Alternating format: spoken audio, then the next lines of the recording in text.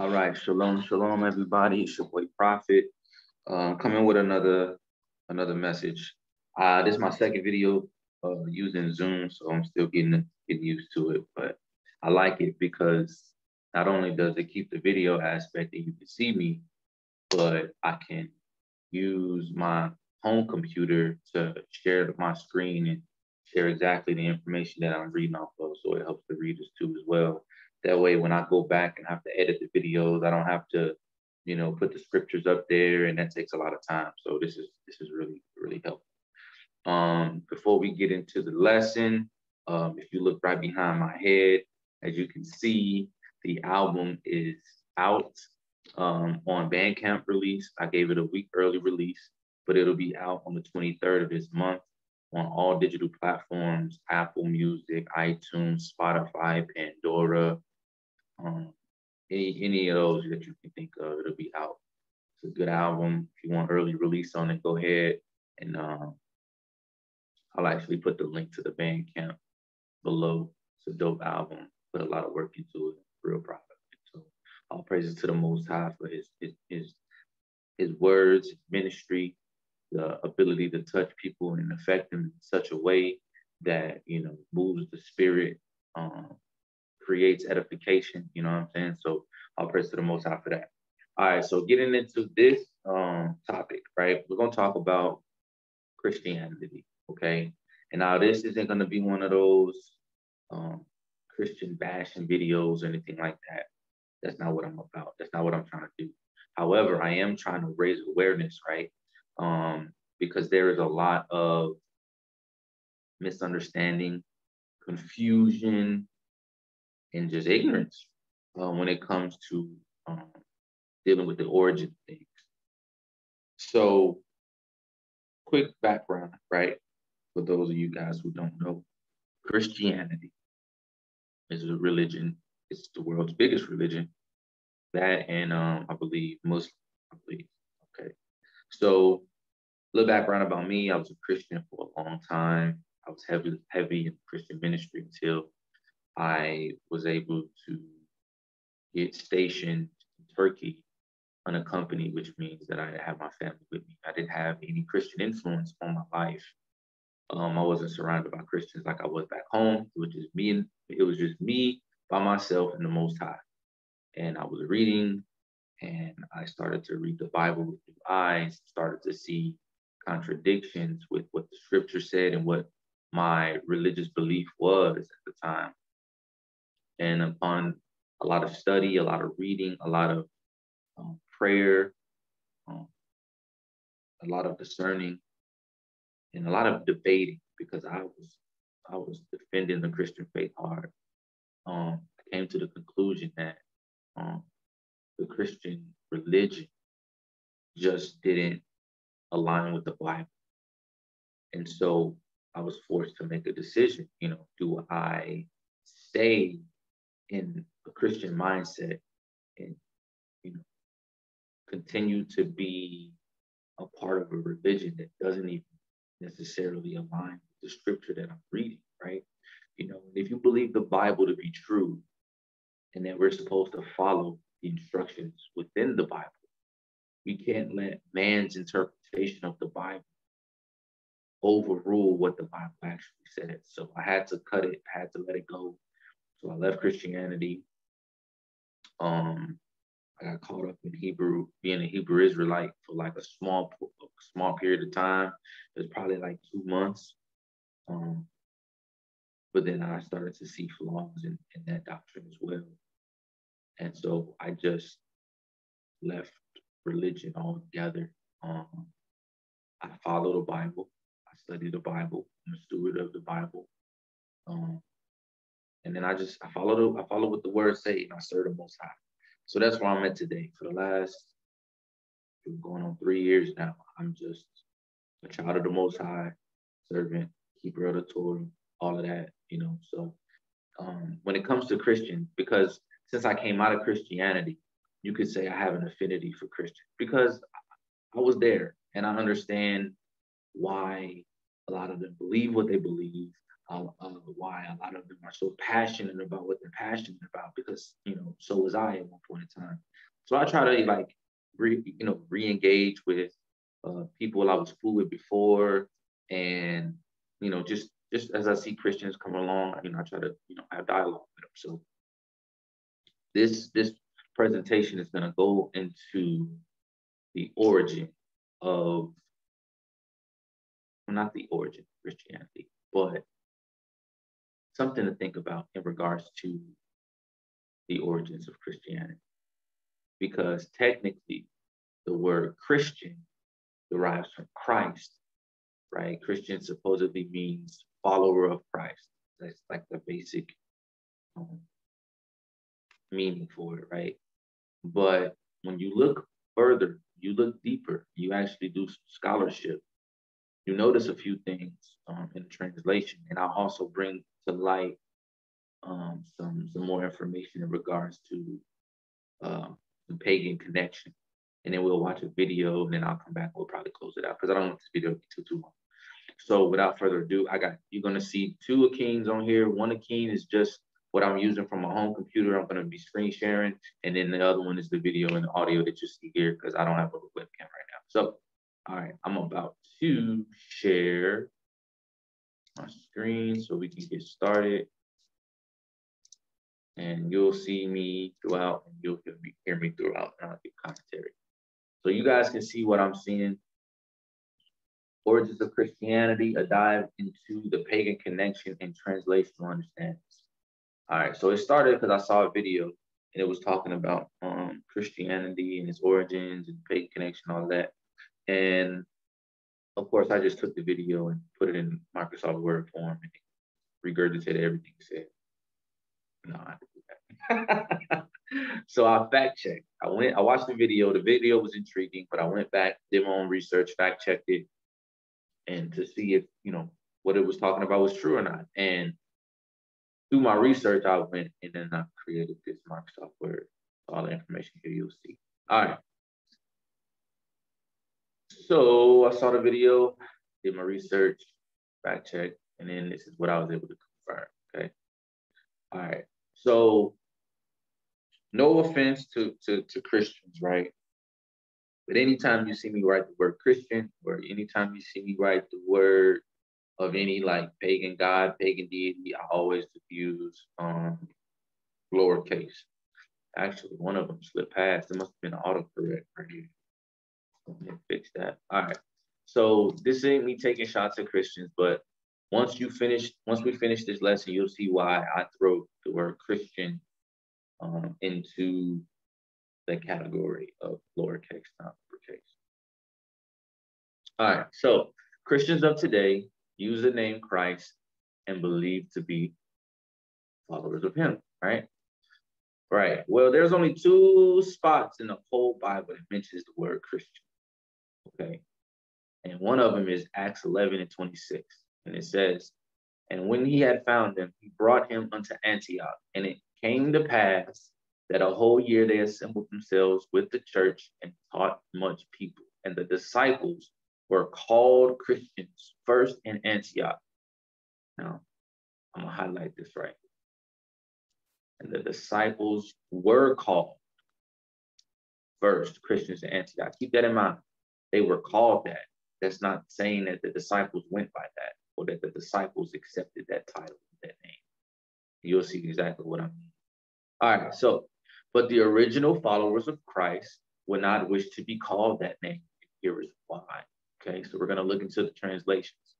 Christ in the Strong's Concordance is 5546. And it also, when it's translated, is Christianos, right? So you see Christianos here, Christianos here. This is directly from the Strong's Concordance, right? No tampering or anything like that. That's why this is capitalized, because this is coming from the Strong's. I don't capitalize, but the Strong's do, okay? All right, so original word, you got this, part of speech. If y'all familiar with the Strong's Concordance, you know what all of this is. Definition, a Christian. Usage, a Christian. All right. Word origin, from Christos. Definition of Christian. All right. So it's derived, because it's word origin from Christos, derived from 5547. Christos. Christos okay? Christos means the anointed one, Messiah, Christ. All right, simple. The anointed one, Messiah, Christ. So we keep going down. Word origin from Creole, and which derives from 5548 Creole. What does Creole mean? Creole means to anoint. Okay, to anoint. Usage, I anoint, consecrate by anointing. Just to anoint. To anoint by rubbing or pouring olive oil on someone to represent the flow or empowering of the Holy Spirit or the Ruach HaKodesh, okay? Anointing literally involved rubbing olive oil on the head, etc., especially to present someone as divinely authorized or appointed by the Most High to serve as a prophet, priest, or king, etc. And these are the scriptures that can prove that, right? So these are references, okay? References. And then it says word origin, a prime word, meaning that this word doesn't have an origin. This word isn't derived from another word. This is the origin word that these other Christianos and Creoles and all of that, they come from this word. All right. So basically, Christ is the anointed one of the Most High in the scriptures according to these Greek translations. But the issue lies in the translation, as the original language is Hebrew, which means the texts have been translated from Hebrew. If you look at the book of Matthew, it was originally written in Hebrew, and where the King James Version has Christ, the Hebraic original word used is Mashiach or Messiah. Never was he referred to as Christ by those whom, this is supposed to be whom, we're going to fix this as we go, those whom lived during that time. So Christ cannot be his name or title. And what I mean by that is you have different translations, right? If a book or a manuscript came out of Greek, out of the Greek culture, came from Greece, it's probably going to be written in Greek, right? That doesn't mean that the culture or where that manuscript came from was actually Greek. So even if you had a Hebrew culture, a Hebrew manuscript or some form of text, they had to translate it. They had to translate it and then present it in the language in which the people who was going to read it from their area had to read it to understand it. So it had to be Greek. Now, people argue that the New Testament was written in Greek,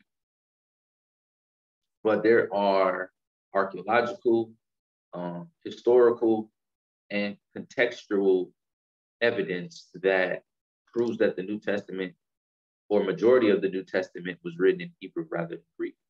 But we're going to continue on, all right? So if you look in the Hebrew translation of Messiah, you will see the Hebrew word Mashiach, right? Strong's 4899, Mashiach.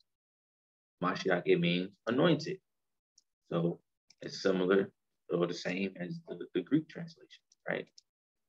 Okay, so continuing on, transliteration, Mashiach, definition, anointed, right? Definition, anointed. And then you have the anointed ones, Messiah, which derives from Hebrew 4886, Mashach. Okay, let's go to 4886, Mashach. To smear, anoint. To smear or anoint. Definition, to smear and anoint. Anointed, anointing, oil, painting, spread. So we can clearly see that Christ, the Greek word Christos, Creole, was originally translated from the Hebrew word Mashiach or Mashach, because they have parallel meanings. But when trying to find the truth of something, you must always go with the original text or language. And what I mean by that is, if you're going to create an entire religion, okay, an entire religion one of the world's biggest religions. Why would you pick a Greek translation that's only mentioned in the entire Bible twice over something along the lines of the original language, which would be Hebrew? That doesn't make sense. That's like if somebody created a religion based on Egypt, but they called that religion something from, let's use Russia, for example. Let's call it Russian, right?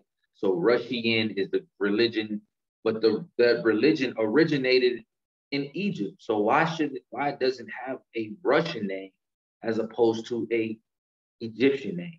You see what I'm saying? All right.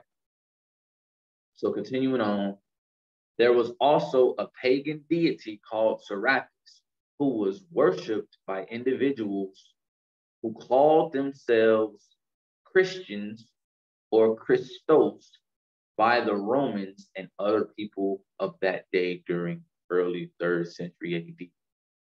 All right, so followers of Serapis called Christians link. This is the link to it. Let me see, I think I can share my screen and switch it up real quick. All right, so new share. Go ahead.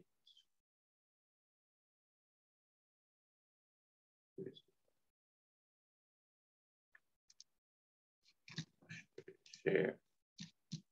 All right, so that ain't it. What on that? Wait a minute. Let's go to the top here. All right, so Serapis, the Composite God by Jimmy Dunn, writing as Jefferson Montez. Okay, so Serapis, see, this is the link. When you click on that link, it takes you to this. All right. So it says, simply put, Serapis was an invented god. He was a composite of several Egyptian and Hellenistic deities who was introduced to the world at the beginning of the Ptolemaic Greek period in Egypt during the reign of Ptolemy. Though his legacy lasted well into the Roman period, thus he was meant to form a bride between the Greek and Egyptian religion in a new age, in which their respective gods were brought face to face with each other, so that both Egyptians and Greeks could find union in a specific supreme entity. Okay, it was basically, the god's name was a fusion of Osiris and the bull Apis, right? It was a combination of that. And then Serapis was basically a shorter rendition of the name that you get when you mix the two together. You got different, pictures and all that good stuff, right? So you have worship of Serapis.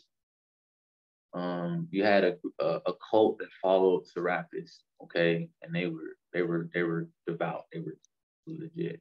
But I wanted to focus on here early Christianity. It says Serapis may have finally had certain ties with the early Christian community. There were certainly some similarities between Serapis and the Hebrew God. Serapis was a supreme god, and it seems that some early worshippers of Christ amongst the Gentiles could have possibly worshipped Serapis either purposefully or confusing him with Christ, though the confusion seems more likely to have been one of language, right? Here's another image of it. A correspondence of Emperor Hadrian refers to Alexandrian worshippers of Serapis calling themselves bishops of Christ, okay?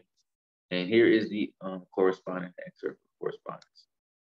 Okay, in Egypt,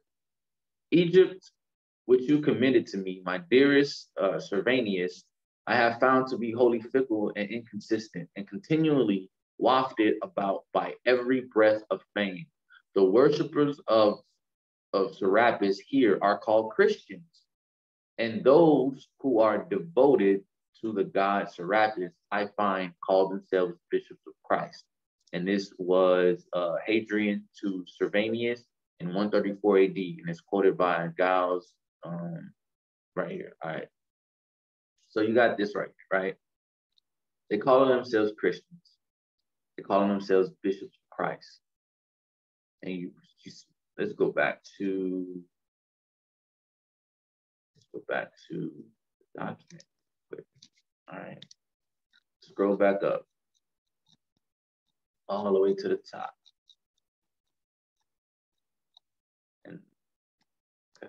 back to Acts 11 and 26. Okay. And the disciples were called Christians first in Antioch. They were called Christians.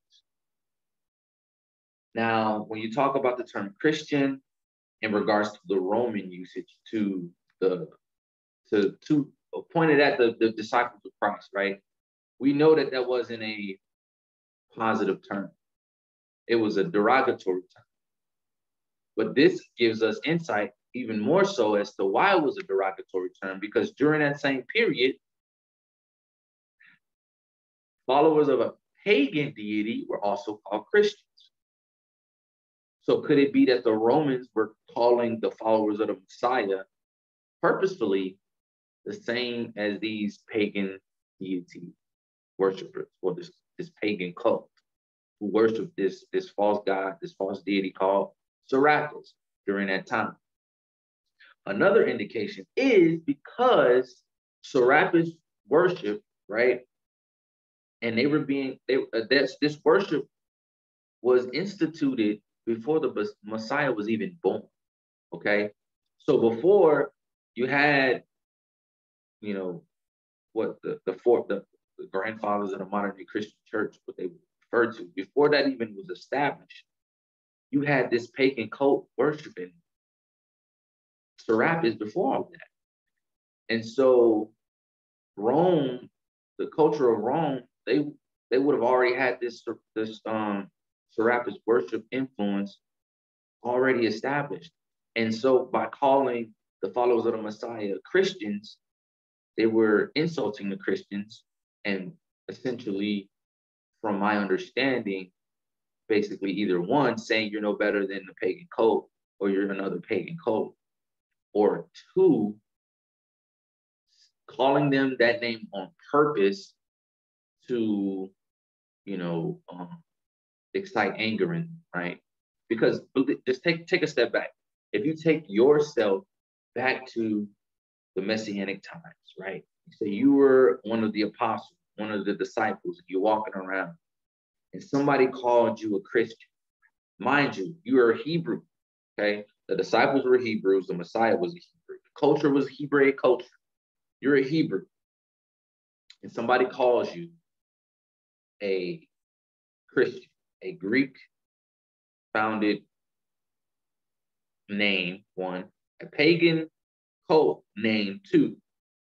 Would you take that in as a compliment, or would you take that in terms of them just, saying that you are a follower of the Messiah, when the Messiah wasn't even called Christ? He was the Messiah. He was the Hamashiach, or the Mashiach, right? So if they're calling you something completely different than all of that, and it has nothing to do with you, why even acknowledge it, right? Why even acknowledge it? And the disciples were called Christians first in Antioch. So let's continue on. Go back down here. So there was also a pagan deity.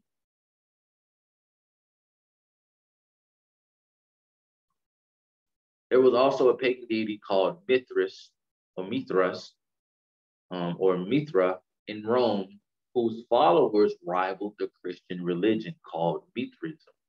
And this is a wiki link. All right, and this is a wiki link. I got that too. Let me show y'all real quick. And I'm only going to this one just to show you that there was a religion that combated, so to speak, combated Christianity. Right. Oh, what I do? Didn't mean to do that. Okay, here we go. We're back.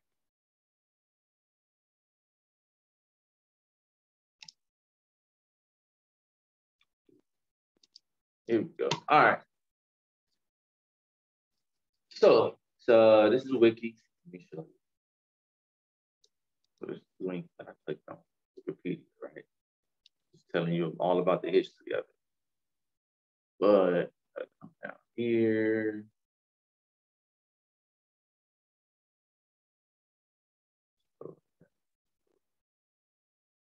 Did I pass it? don't think I passed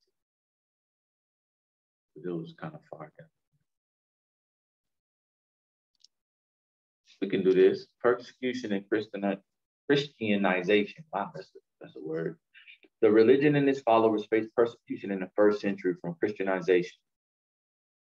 And Mithraism came to an end at some point between its last decade and the 5th century. Okay. It says, Ulansey states that Mithraism declined with the rise of power of Christianity until the beginning of the 5th century. Christianity became strong enough to exterminate by force rival religions such as Mithraism. Okay. It says, according to Spadel, Christians fought fiercely with this feared enemy and suppressed it during the late 4th century. Mithriatic sanctuaries were destroyed and religion was no longer a matter of personal choice.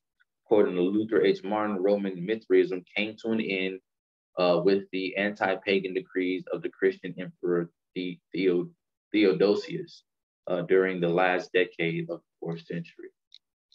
So you see that. So Mithraism was like competition for Christianity. Unfortunately, lost. All right, so this is where we're at before. Mithraism and Christianity. Early Christian apologists noted similarities between Mithraic and Christian rituals, but nonetheless took an extreme negative view of Mithraism. They interpreted Mithraic rituals as evil copies of Christian ones. For instance, Tertullian wrote that a prelude to the Mithraic initiation ceremony, the initiate was given a ritual bath and at the end of the ceremony received a mark on the forehead. He described these rites as a diabolical counterfeit of the baptism and chrismation. And if you click on chrismation, it shows you this picture, right? It says chrism, also called myrrh, and holy anointing oil, consecrated oil, okay, of Christians. Justin Martyr contrasts Mithraic initiation communion with the Echarites is a Christian rite that is considered a sacrament in most churches and as an ordinance in others, according to the New Testament. And it goes on, right? And then he wrote about these people. It says, call them evil demons, you feel me? But I only mention this, and I don't go too deep into this. I only mention this because there was another religion that rivaled Christianity during that time. Eventually, Christianity got strong enough to do away with it, as they did away with a lot of other religions. There is a very bloody history rooted deep in Christianity. They don't talk about that, but we ain't gonna get into all of that. All right, so due to the worship of Mithraism in the early Christian church, there is an indication that the two may have blended in ways, as the birth of Mithros is depicted as being born from a rock, slaughtering a bull, and sharing a banquet with the god Sol, or the sun. Remember, the empire of Rome were sun worshippers, okay? Which is why the Julian calendar and the later formed Gregorian or Greco-Roman calendar were solar calendars which based all time revolving solely around the sun, which is another reason for so many heliocentric pagan customs infiltrating the first Christian church, the Roman Catholic Church, or the RCC. All right, so if you see the research on the connection between the Roman Catholic Church and Mithraism, and here's the link right here. And right now we'll go check out that video I mentioned. This video is going to mention Mithras, right, in the connection between Mithraism and Christianity, but it's also going to go into detail about the connection between Christianity and the worship of Serapis, the false deity. So let's check that out real quick, and we'll get right back to here, and we'll close it out because I don't want this video to be too long. See you in a minute. When was the word Christian first used as a believer of Christ? Acts 11:26, where it states, "And the disciples were called Christians first in Antioch." The Greek word used in the passage is Christianos, meaning follower of Christ. If you do your research, you'll actually find that there's much information about the book of Matthew being written in Hebrew. George Howard published a book called The Hebrew Gospel of Matthew. In his book, he shows the original Hebrew version of Matthew on one side of the page and the English version on the other side. What I find amazing is that the word Messiah, which is actually Mashiach, is in almost every place where you see Christ in the King James Version. The early believers were called Christians or Christianos in the Greek and Aramaic manuscripts, but not in the Hebrew. The correct word would have been Mashiach or Messiah, which is what the disciples, Hebrews, Judah or Yahuda, and early believers would have called the Savior. The word Christian and Christ originates from the Greek word Christos, which is the Greek translation of the Hebrew word Mashiach. Both words basically mean anointed. Hebraic Bibles restored the word to Messianics. What most modern Christians don't realize is that there was a deity by the name of Serapis, whose followers were called Christianos, Christians. As early as 200 BCE, there were pagan worshippers of Serapis that called themselves Christians. At the Vatican, this statue of the Roman pagan deity Mithras, with the words Christos Mithras. Mithrasism was the main pagan religion of ancient Rome, and became blended with the Messianics of Israel through the compromises of the Nicene Council, headed by Constantine and his son Crispus. The iconic scenes of Mithras show him being born from a rock, slaughtering a bull, and sharing a banquet with the god Sol, the sun. Thus we have a merge of the early Church of Rome with Mithrasism, and forming the RCC, Roman Catholic Church. The early assembly of believers, referred to in the Hebrew tongue as Messianics, would not want to call themselves Christians or Christianos. They were called Christians or Christianos by non-believers and not by themselves. The true followers of the Messiah would not want to be called after the name of pagan worshippers of Serapis. These worshippers of Serapis had been calling themselves Christianos for more than 2 centuries, before the Messiah was even born.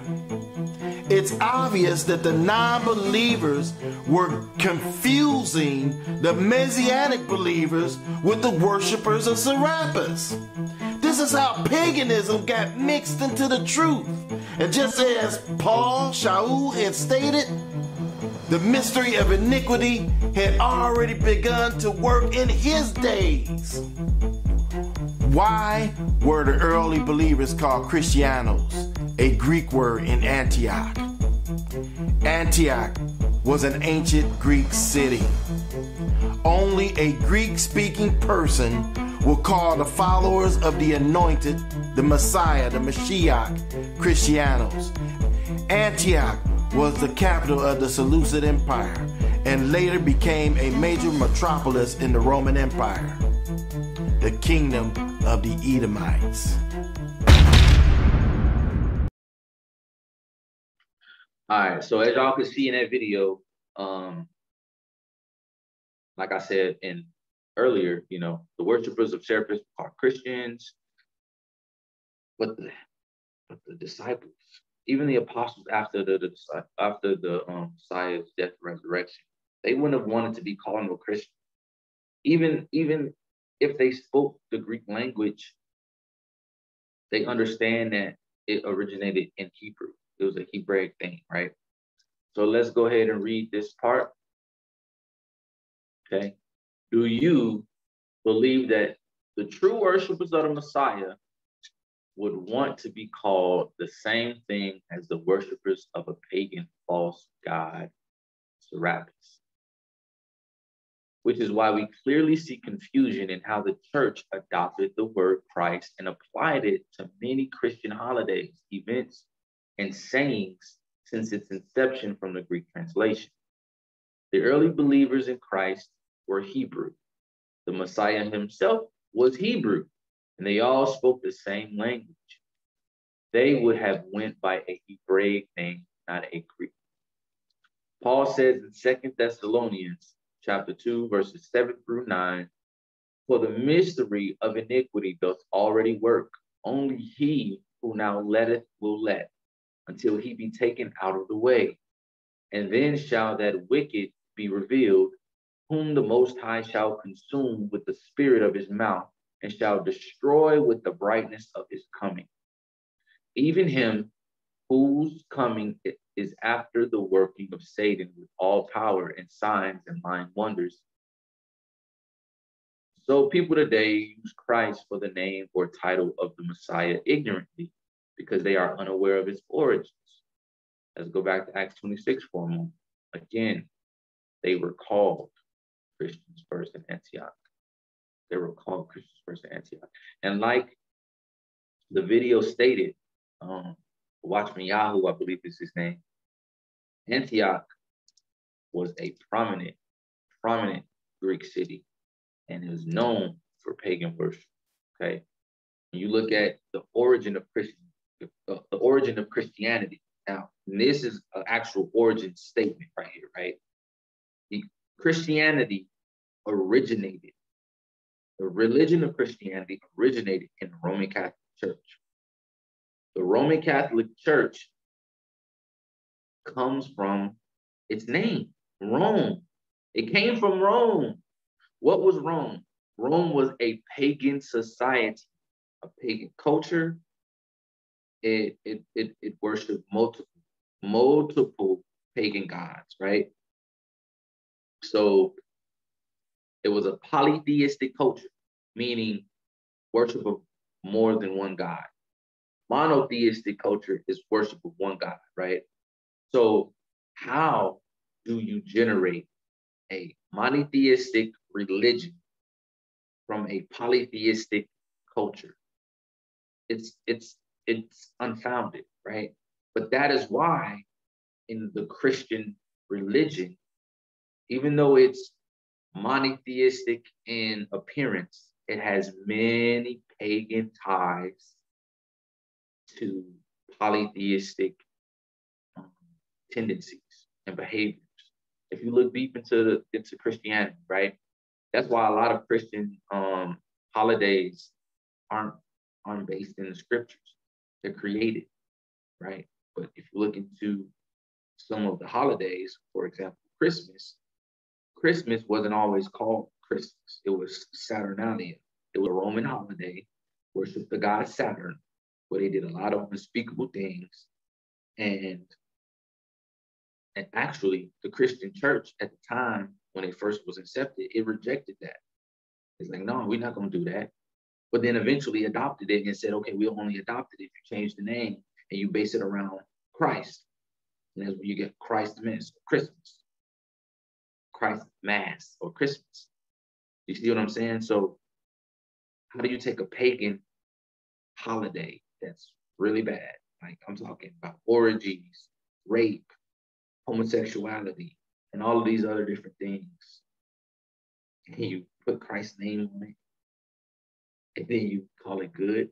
You know what I'm saying? Easter has nothing to do with the Bible.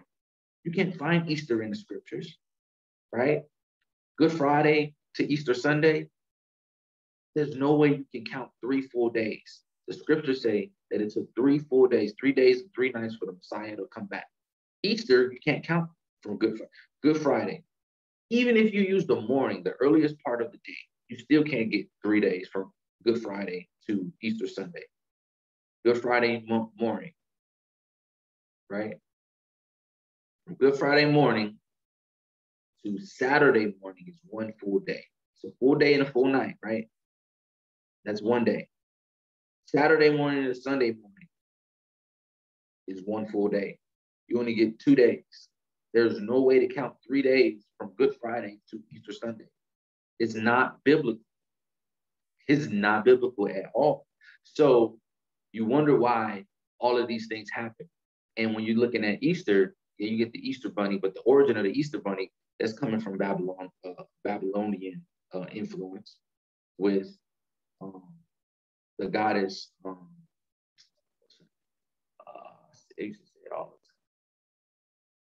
but she's the goddess of fertility, and supposedly she lays an egg in the river and produces life and all this other good stuff, right? You have that. But that's a Christian religion. Not a Christian religion. That's a Christian holiday coming from supposedly a monotheistic religion that has like Christianity. It identifies, right? So it's like, I'm monotheistic, but I identify as polytheistic, or I have polytheistic tendencies. You see what I'm saying? Like that don't make sense. It doesn't line up with the scriptures. However, like I said earlier, a lot of people who follow this religion, they're doing so because that's what they were taught. They don't really read on their own, or if they do read, they're reading in a controlled environment, meaning they're following the teachings of an elder or a pastor, and they're reading what they're instructed to read. But they're also reading from a Christian mindset, a Christian perspective. Even when they read even when you read, for example, when the Messiah says, "For I came not to do away with the law, destroy the law, but to fulfill it," right? For not one jot or tittle shall pass away from the law until all be fulfilled. If you're reading that from a Christian perspective, you're reading that as the law's done away with. But that's not how it reads. That's not what the Messiah said. He said he came not to do away with the law. So you see what I'm saying? So that's why it was so significant to me, because once I got sent to Turkey and I was placed in an environment where all Christian influence was stripped away, I was able to think clearly, and I was able to read the scriptures for what they were, right? And do the research based on that, based on context, based on translation, based on the gift of the Holy Spirit, which gave me discernment, right? To answer all of my prayers. Because if I had not had that exposure, who's to say I still wouldn't be a Christian today?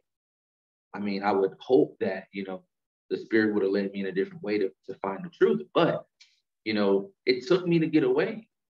Because if all of my friends were Christian, if my family was Christian, if my mentors and my influences are Christian, if my household is Christian, then I am surrounded on a daily basis by a Christian environment, by Christian influence. I'm in a bubble. So it's hard to think outside of the Christian mindset when that's all you know and that's all you have, right? So going over here, right? Like I said, keep in mind, Antioch was an ancient Greek city who worshiped pagan gods as well. So we see by context that they were called Christians first in a Greek city surrounded by Greeks. The translation of the Greek word came from the Hebrew. So they couldn't have went by a Greek name originally because they did not all speak Greek, okay? And the term Christians or Christianos were the same name given to the followers of Serapis, who to them was a sovereign God as well. See the connection? If we simply research the origins of the matter, we can determine that Christianity misinterpreted and coined a false name to identify those who worship the Messiah. Not to say that Christians of today who truly believe in and worship the Messiah are worshiping a false deity, but it is important to know the history of a name before you go by it, instead of reading the Bible at face value. Be very careful of the tools of the wicked, as they are great deceivers. Bottom line is to keep the Most High's laws, statutes, and commandments, and the truth will be revealed to you, okay? Just like it was revealed to me. 1 John 2:4. He that saith, I know him, and keepeth not his commandments is a liar, and the truth is not in him, right? I did not research because scripture says to. I did this research because scripture says to. 1 Thessalonians 5:21, prove all things, hold fast to which is good. Okay, I don't just take people's word for it. Somebody tells me something, I don't just accept it, right? I look into it. I got to prove all things. And then I hold fast. I hold on to what is good, what's correct, what's righteous, right? He that saith, I know him. So if you say you know the Messiah, you say you're a follower of the Messiah, you say you're a Christian, right? Christian supposedly means follow the Messiah. He that saith, I know him, and keepeth not his commandments is a liar, and the truth is not in him. This isn't me calling you a liar if you're a Christian and you don't follow the Torah, if you don't keep the laws of Moses, you don't follow the example set forth by the Messiah.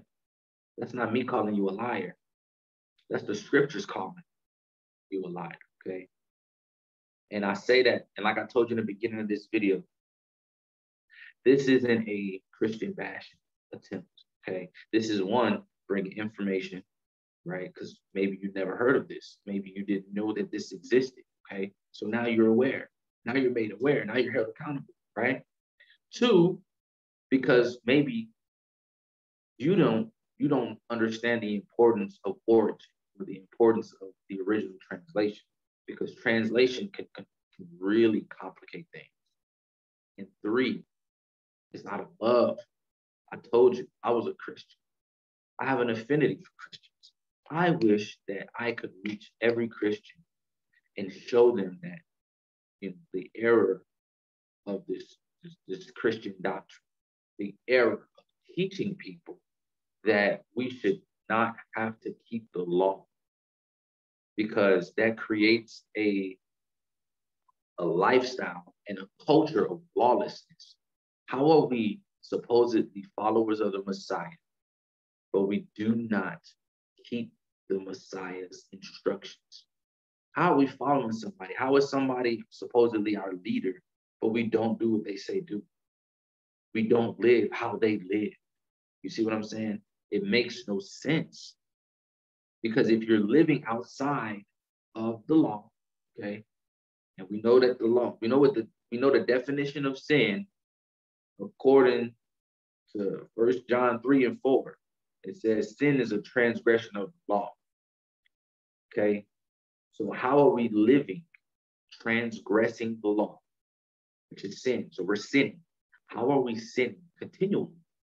And we're using misunderstood interpretations of the scriptures to try to justify.